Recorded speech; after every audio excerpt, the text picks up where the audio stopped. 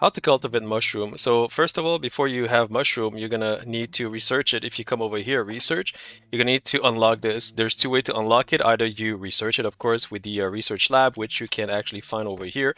You need to build this guy over here, research lab, and I'm gonna show you mine. I have one over here. So I have a research lab over here, but you need to have educated people. So they need to be educated. If you come over here and click this guy over here, you can see I have two educated people. So if I put these two over here in the research lab, I would be able to research the mushroom cultivation actually. So it's going to cost you some planks. I forgot how much, but you're going to need to have planks, of course. And to get planks, you need to have a sawmill. So here I have a sawmill.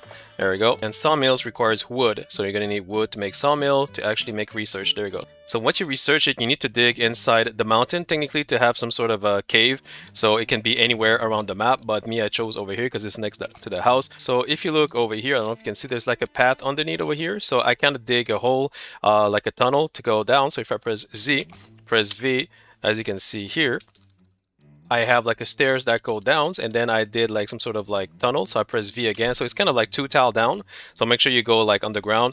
And once you come underground, you can start like mining wherever you want to mine. But one thing you need to understand, if I press N, right? So as you can see, you have green area.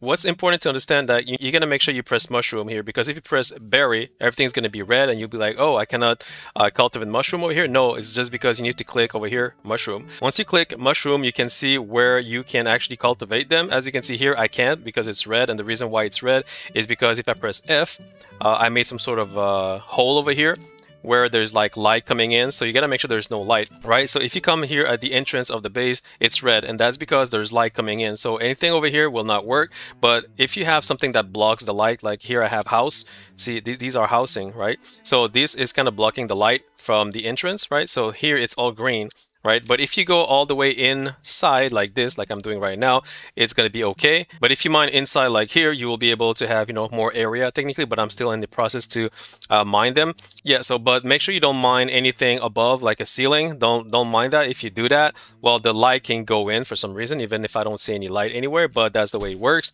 That's why I'm building this area over here, because right now I'm still in the process of building and I need a place for my housing, but at the same time I wanted to get mushroom, right? So see over here, if you look at the bottom, I built like some sort of a tunnel. So this was a 2-floor, but on the first floor I built a tunnel.